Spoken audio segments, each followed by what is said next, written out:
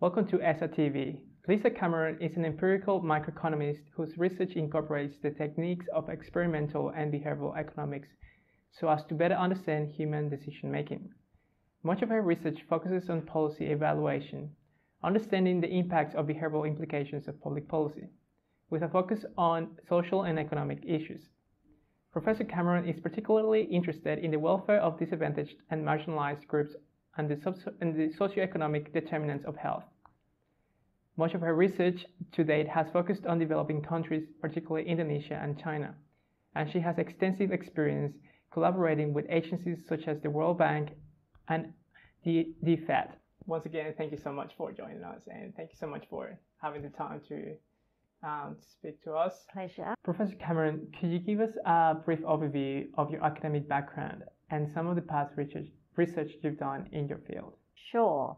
So I was going to start with my educational background. Yep. So I started off doing a Bachelor of Science, but I only did 1 year because I was doing physics, chemistry, maths and biology, and I thought to myself, what am I going to do with that? You know, I'll only be able to end up doing research, and I'm not interested in research, I thought, at age 18. Yeah. And so then I changed to commerce. I did a Bachelor of Commerce with honours in economics and accounting. It was a joint honours. And then I went overseas for a year, and then I decided to come back and study. And so I did my Masters of Commerce here at the University of Melbourne. Yep.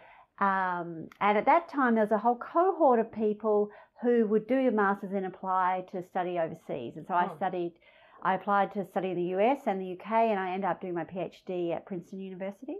Oh, wow. After that, I came back and started as a lecturer here at the University of Melbourne. Wonderful. That's a very long journey. Yeah, it seems long looking back at it. It didn't seem long at the time. What made you change your perspective, like from science to accounting and economics? Yeah, well, I think I was just very young and I had no idea what I wanted to do. And I thought I didn't want to do research, which is ironic because now I'm doing research. But at the time, I just thought, I had some friends who were studying commerce and it seemed kind of new and exciting because I'd never done any commerce-related subjects. But once I started doing commerce, I realised that I wasn't really that drawn to a lot of the subjects.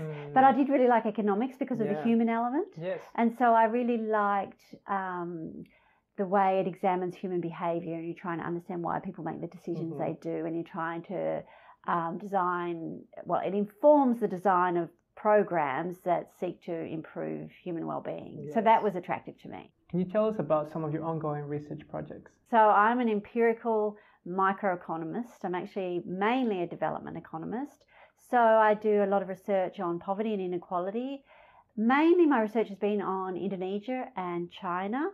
I've always done a little bit of research on Australia because I'm based in Australia. I'm Australian. I'm interested in Australian issues. Yes. And now I've moved to the Melbourne Institute at the University of Melbourne, and we have a focus on domestic policy. So I'm developing a research agenda in Australia. So I'm just starting a project with a lot of other people where we're looking at Indigenous well-being in the Northern Territory, and we're going to seek to learn from Indigenous communities who we identify as doing much better than you'd expect them to do in terms of adolescent well-being, given the characteristics of those communities. Oh, wow. So, so that's a new and exciting project. Yeah, it sounds very wonderful, especially for the anti research space, because it hasn't been quite developed. I'm new to this field, but there are a lot of people, particularly in the area of public health and elsewhere, who've been working on these issues. So I imagine I'm going to learn a lot. Yes, definitely. And also, since based on your bio that says you're a microeconomist, but also you specifically in behavioural and experimental economics. As you progress to your master's, you get more specialized. How do you become interested in microeconomics, specifically in behavioural and experimental economics? Well, so I'm kind of a mix in that I'm an econometrician, an applied econometrician, as well as an experimental economist. Yes.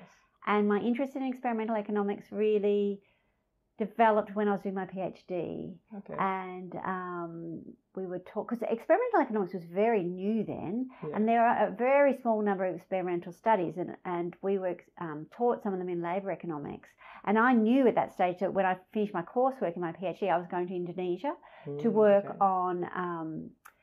on my PhD thesis. And so I thought, well, that's a great opportunity for me to go and run some experiments in Indonesia, because $20 say is worth a lot more in Indonesia than in the US. And in the US, most experiments are run at, well, it continues to be the case, but are run for relatively small amounts of money. So experimental economics was being criticised on the basis that it's not a lot of money. So, you know, what do the results tell you? Because it's only a small amount of money. Exactly. So I went and ran games in Indonesia with $20 to be split across 2 people, and also then $100 to be spent across 2 people. I did that with maybe 80 people. And so that was a huge amount of money, particularly in those days in Indonesia. And so that showed that it didn't really matter.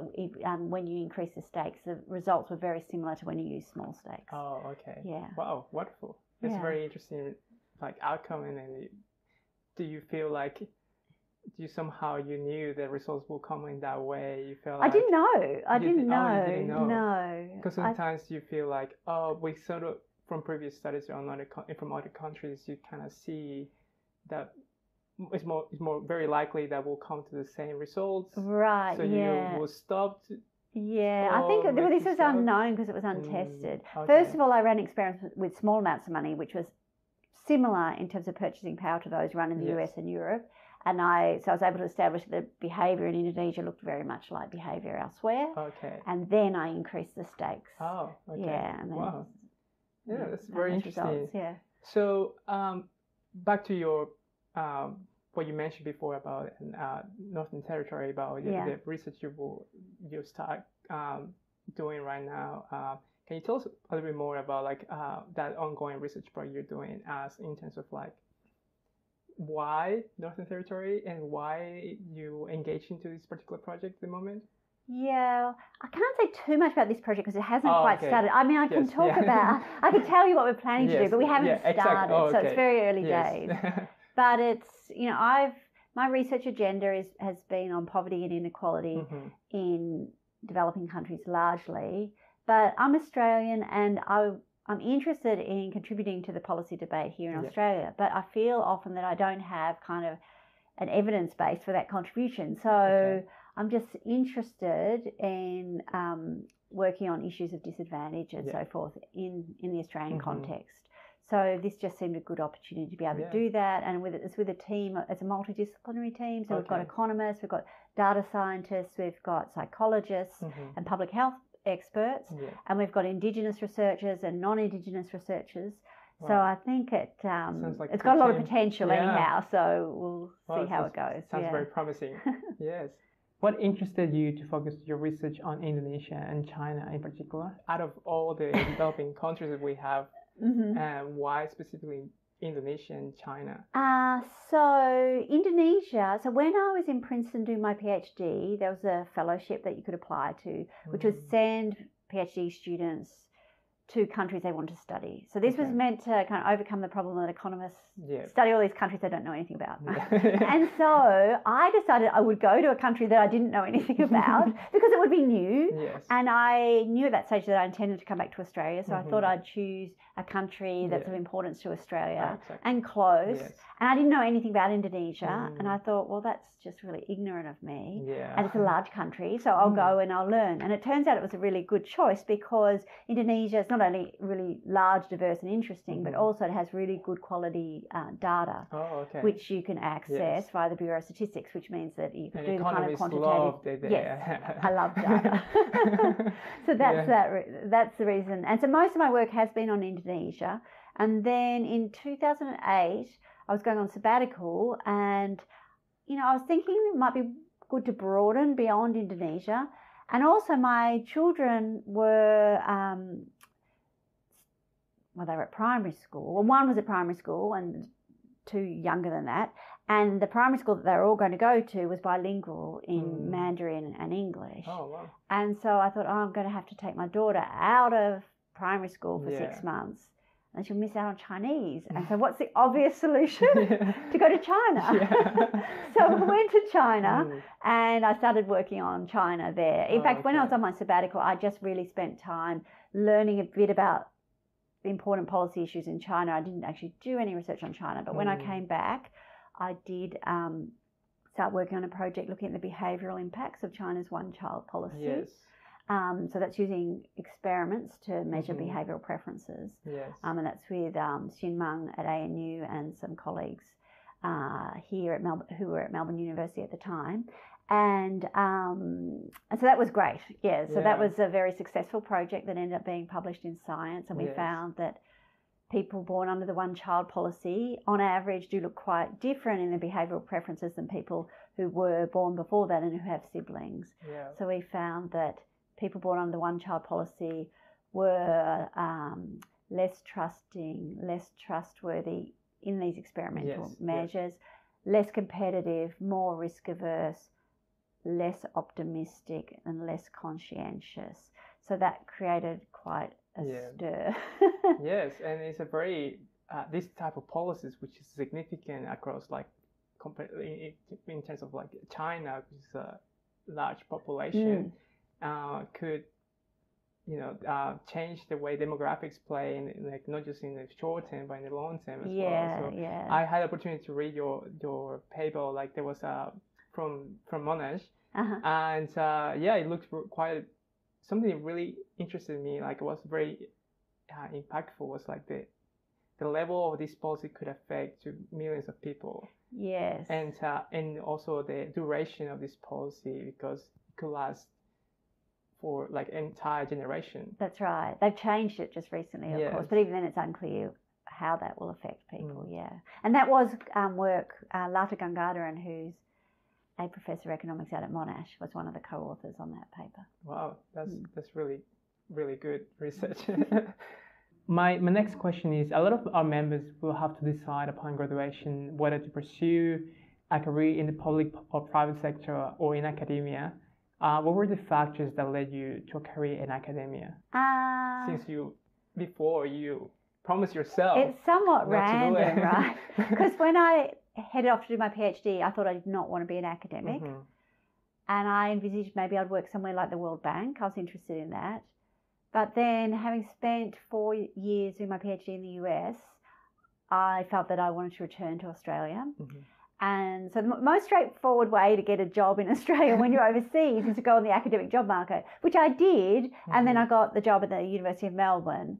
And it's actually, it's not that I would have preferred a job in the public sector or the private sector in Australia. I don't think I would have. But it just kind of was the course of least resistance. And I love about academia that it's a little bit like being self-employed, because you have a lot of independence and flexibility, and you can explore issues that you find personally interesting. So that's a great side of the job. Yes, something you find more useful, or you like the most about academia. I very much like that. That's great. Also, a very important question, I guess, for our members is, what key skills do you need to thrive as a researcher, empirical microeconomist? Well, I think you need to be very much self-motivated, because as an academic, although a lot of academics work in teams, and almost all of my projects are with at least one or two other people, it is still quite solitary. I quite like that. I like getting into work and closing my door and just sitting in my office. So you have to have that kind of personality, right? Exactly. So that's not going to appeal to a lot of people. Mind you, there is a lot of scope for interacting with people too. So that's good. But you can kind of balance that as you see fit. I think you need to be a good researcher. You need to have a lot of attention to detail, because it's very careful work. So you have to have that kind of skill. Writing is very important. I didn't really realise that until I finished my PhD, but we're just writing the whole time, and the ability to write well is pretty critical if you're going to be able to disseminate the finding of your research in a meaningful way that people can understand. And what other skills, like for instance, you mentioned before that you you're an econometrician as well. Right, yeah. Do you think that also is very important as like what you do? Having data skills. How data skills? Yes. Okay. It's essential for the kind of research I do. Like if you want to be a theorist, you don't need those data skills. But more and more, and as more data becomes available, it's important to have data skills in economics. And also, over time, when I first got my PhD, most of the data that PhD students would have used was existing data, like I used data from the Indonesian Bureau of Statistics. But as time's gone by, researchers are more and more often collecting their own data. So also now it's useful to have skills in data collection, so to know how to design surveys. And how to implement surveys. I mean, in practice, most of the time I do that with a survey firm, and I'm lucky to work with a very good survey firm, Survey Meter in Indonesia, and I've learned a lot from them. So I've really learned that in the field. That's wonderful, especially for developing countries that, Indonesia is very fortunate to have a very good infrastructure in terms of data collection.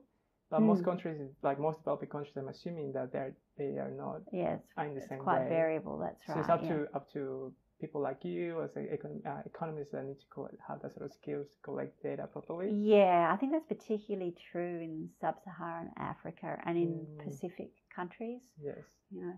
That's in our region. As women in economics, how was your experience in pursuing your master's and consequently your PhD in the field? What was the vibe in terms of like studying or doing your PhD in the US? In the US. Well, I had a very positive experience in the US. So I was at the Princeton University Economics Graduate Program, and it was a very friendly environment. It wasn't cutthroat. Like some universities are known for being very harsh on their graduate students and for admitting a lot of graduate students and then failing maybe a third or a half of them. Whereas Princeton wasn't like that. Princeton, I'm trying to think how many, maybe there were 20 graduate PhD students in my intake, so it's pretty small, but they target the number that they would like to complete the program. So it's very supportive. And the professors were by and large pretty accessible. And we had a bagel morning tea. Somebody had left an endowment to the economics department to fund bagels at 11 o'clock every day, bagels and cream cheese. So that was very collegial. So the graduate students would go to that too. So that was all very good. So really what I have found as a woman in economics, there were some issues in that year because there was somebody from the deep south in the US who didn't think women should have been allowed to go to graduate school. And he was very vocal in that view, but he didn't do very well in the PhD program, and the women did rather well. So I think we just can forget that issue. So, but in my career, I've found that really the challenges that women face, or at least that I have faced, have developed later in my career. So when you're younger, and even when I was first a lecturer in the Department of Economics at Melbourne Uni, there was still, although it would have been majority male by large amount, there were sufficient young female academics to create a very collegial environment, and we were very supportive of each other. And we've all, in that cohort of about 5 or 6 female economists, we've all done very well in terms of our careers. And so that was actually a very nice time. I think it's as a woman, particularly once you have children, that it becomes a lot more challenging, right? Because particularly in academia, where people are assessed on the quality of their output, but also the quantity. There's a lot of counting of how many articles you've published. So if you have children and you take maternity leave and you might work part-time for a period, then that affects your output. And I think universities are still grappling with how to deal with that when it comes to promotion and so forth. And I do think that the situation is improving for women, but I do think there's a way to go. Well, that's great.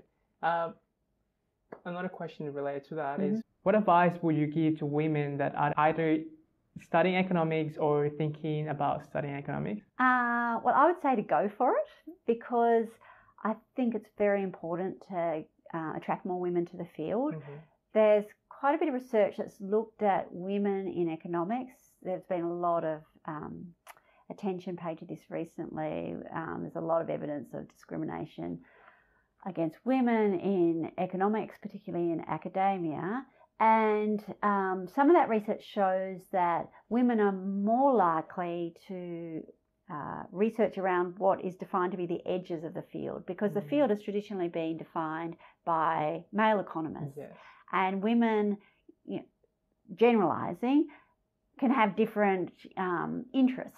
And so then when it comes to assessing women's research contributions, because they're not kind of smack bang in the middle of the defined field, women can be disadvantaged because of that. And so I think the more women that are attracted to the field, the more representative the field will be of the general population, which will be great for the field, and it will also mean that the definition of what is viewed as core economics changes to reflect the views of men and women. Yeah, that's great. My last question before we finish the interview is, since you are a behavioral economist as well, what is your favorite behavioral economics concept, or something that as you progress in your career, some concept that you learned or you found very favorite as yours in behavioral economics?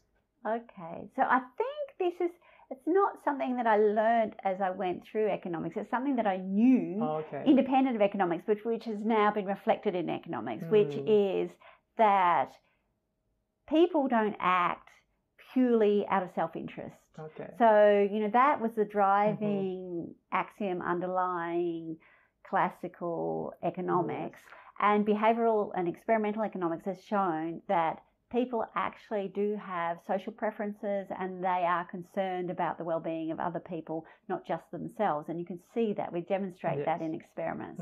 And so I think that's a very encouraging finding. Yeah, that's great. And it shows, a very positive development in the field. Yes, and also helps us to break those assumptions of the normal classical and make economics more realistic. Yes. Oh, that's great. Well, that was a really wonderful answers, and thank you so much for joining us, and we hope to see you next time. Thank you. Thank you. Thanks.